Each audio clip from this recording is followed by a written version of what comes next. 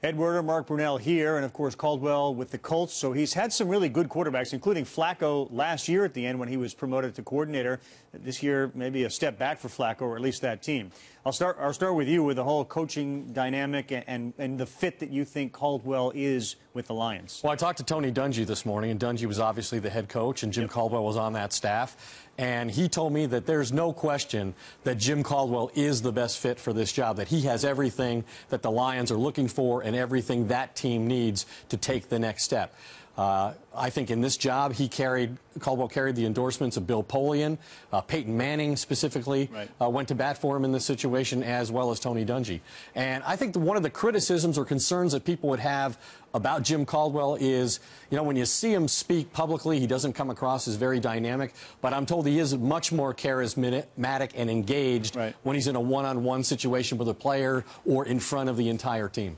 What do you make of Stafford, who, according to Adam, had some, at least, I don't want to say impact on this deal, but he was involved in it? What do you make from a quarterback perspective to have that dynamic going on? Well, I think it's important to understand that Jim Caldwell is getting a pretty good quarterback. Now, Matthew Stafford has potential, but many times what potential means is that you haven't done a whole lot yet. But he's a good quarterback. He's had some really good moments. He needs an offensive-minded head coach to come in and take his game to the next level. Jim Caldwell, I mean, look what he's getting. He's getting some incredible talent on the offensive side of the ball. He's getting Reggie Bush.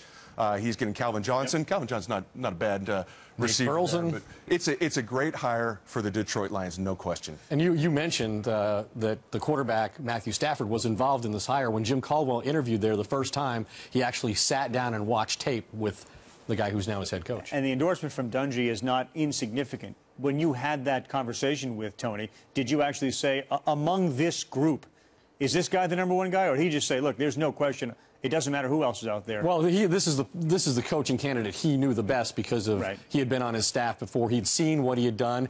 He gives him, you know, some of the credit for what Peyton Manning accomplished as a quarterback when he was with the Colts. And I think that endorsement ultimately did carry a lot of weight.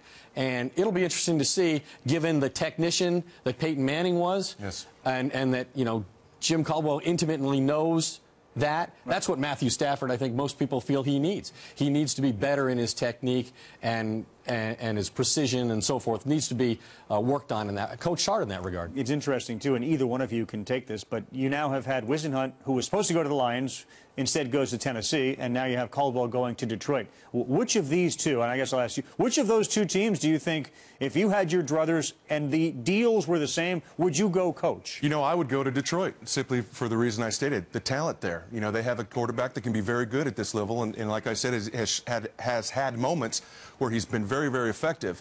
That coupled with who he has surrounding him on both sides of the ball, offensively and defensively. Now, you look at Ken Whisenhunt at the Titans, the quarterback situation is an issue there, and Jake Locker hasn't really shown that he could play at this level. So I like the Detroit Lions job. And Ken Whisenhunt needed a quarterback in Arizona, and he could have drafted Jake Locker, and instead he took Patrick Peterson, which obviously has proven to be a good choice. There are a lot of quarterbacks in this draft.